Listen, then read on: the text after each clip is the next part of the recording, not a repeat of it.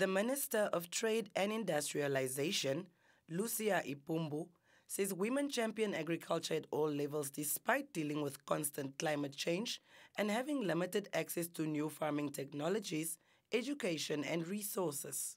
She says that despite these challenges, women must work together and embrace new technologies in order to enhance production on a larger scale. Iipumbu made these remarks at the Women in Agriculture Summit in Windhoek today. And we, women specifically, we are unsung heroes of our agriculture sector. I want to pause here and ask you to pat each other on the back. Because mothers are the ones that are tilling the land in the village. Mothers are the ones that are taking care of the livestock when their children go to school. Mothers are the ones who are working in the fields at the commercial agricultural farms. So we are championing at the level that we could.